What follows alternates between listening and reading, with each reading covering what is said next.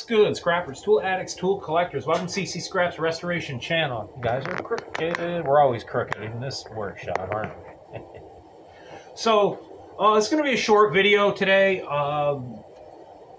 During last week, Thursday, our little Pitbull that you see running around in my videos every once in a while in the house or whatever, it was her time to go over the Rainbow Bridge.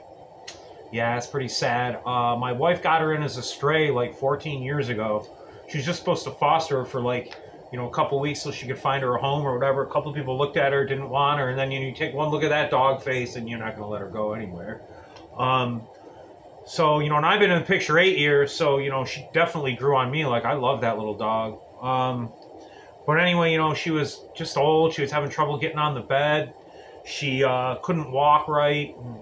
She was really, her breathing was labored, so we kind of, made the decision over the week to put her down, to put her to sleep. So we got her buried in the backyard next to the cat we lost last summer, so that's why the video is going to be a little short, and I'm just going to go inside after this little quick video here and hang around with the wife, eat some ribs we smoked the other day. Along with scrapping metal and restoring tools, smoking meat makes me happy. I didn't mean to say it that way. It's funny. I can just see the comments right now lighting up. Yeah, dude, we knew it all along, all that kind of stuff. And I can't wait to see what my coworkers, if they're watching this video, are going to say to me Monday morning. But yeah, they're probably going to ask me stupid shit like, do you smoke meat just on the weekends, or do you do it during the week, and all this other dumb crap. So anyway, but yeah, we smoked a turkey. We did ribs last night. My wife deep fried a section, and then we smoked them. We smoked some mac and cheese. That came out good. We smoked chicken wings. That was my first smoke. I think we might start doing videos every once in a while, like maybe on a different channel, on smoking meat. Anyway, let's get right into the video. Sit tight. All right, so we're back, and basically the idea I got from this video is watching Scout Crafter. He did a video on a repair on one of these wrenches.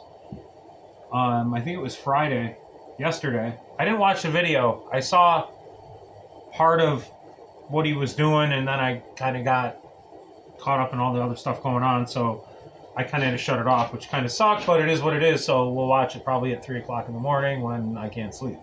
So yeah, definitely. Sometimes I'm up early like that for some reason. I get up, go to the bathroom, or get some water, and I can't fall back asleep, so I'm watching, go down some YouTube rabbit hole, which is fine.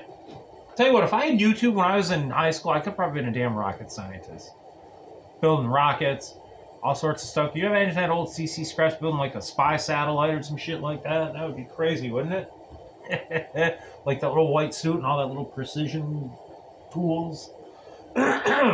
So anyway, I got this set of 3 right here. These are called monkey wrenches, pipe wrenches. I believe these are monkey wrenches. Some people go back and forth. Like my granddaddy would call this a monkey wrench. And the pipe wrenches, they're a pipe wrench. They're different, So I got this one here and this one. This one, I'll kind of like show you. I got these 3, and they're heavy as hell. I don't know how old they are. I have no maker's mark on them. I got these at the swap meet. I think it was for $5 for everything. And this one was broke right here, the bigger one. See right here where it's got that little break in it. Even this is Ccscraps' pointer she made me. Right here, there's a little break. Look like, they used it with a hammer. It looks like part of it is bent because it's kind of doing this a little bit. Can you see that, what I'm talking about? Right? I don't know. But anyway, you got this one, and here's this one. I don't know how long, I don't know how big they are. I don't know anything. I can't see anything. But they're old. This little guy here. This might be a, what, 7-inch, 6-inch, 7-inch? I don't know. Then I got this one. This one I think I got in a in a free toolbox, to be honest with you. One of these free toolboxes I've been showing you guys the past few weeks, this thing was in here. All it says is Cleveland, Ohio, or Cleveland, USA. Is it made in Cleveland, or is that a Cleveland tool? I don't know. Someone will know, and someone will let me know. And that's what I love about the YouTube tool community.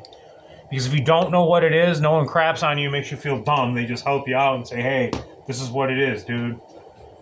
Well, you get your few trolls here and there, but those are the ones that are just, you know, you see their YouTube, whatever their name is, and then they're like playing video games in a basement or something, which is great to play video games as long as it's not your mother's, dude. So this one's cool, right? This is a Coes.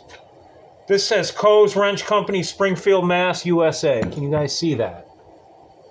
Now, I'm going to go all 357 Magdat on you guys. I got my glasses on so I can't see. On a bit of history. I don't have the picture thing figured out yet to put into the factory or something, but we'll figure it out. I'm making baby steps, bud. Baby steps. Don't judge me. So, Coes Wrench Company was founded April 1st, 1888. And from what it said online, Worcestershire, Massachusetts. Now, I have friends that live in Mass. I think Jimmy C. and friends, you either live in Maine or Mass. I can't remember which one it is, dude, and I apologize. But you told me that it's pronounced Worcester. So that's what we're going to go with, brother. Thank you. I mean, I'm from New York, so I guess if that's the way it's pronounced, that's what we're going to say. I even wrote it. See right there? So, and this particular design, the monkey wrench, was, the design was by Loring Coes, and that was manufactured from, oh crap, was it mid? See, I took horrible notes, now I gotta think here. Hold on. Oh yeah, so all it said was, it was manufactured, this particular design was manufactured up until the mid-1960s. I don't know when it began. I'm going to assume 1888 when the company started. It didn't say anything online about that I remember. Then in 1928 it moved to Springfield, Massachusetts, and it closed in 1991. I'm hoping that those facts are straight. Excuse me. That's... Oh, goodness. Goodness. Woo. There's all sorts of dust in the shop for some reason.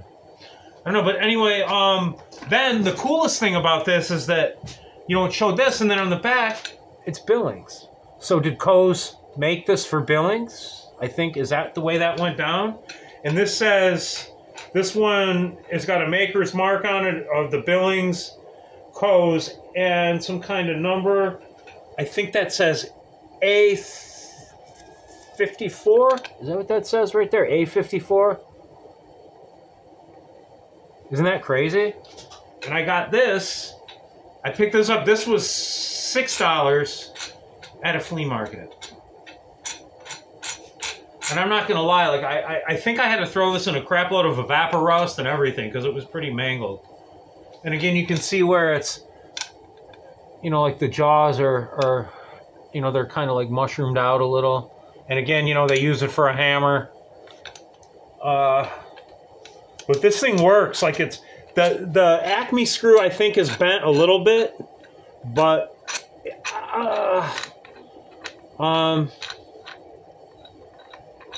it seems to move. It's only weird when it gets to about up in here when it gets a little tighter. But there is a slight bend in the screw.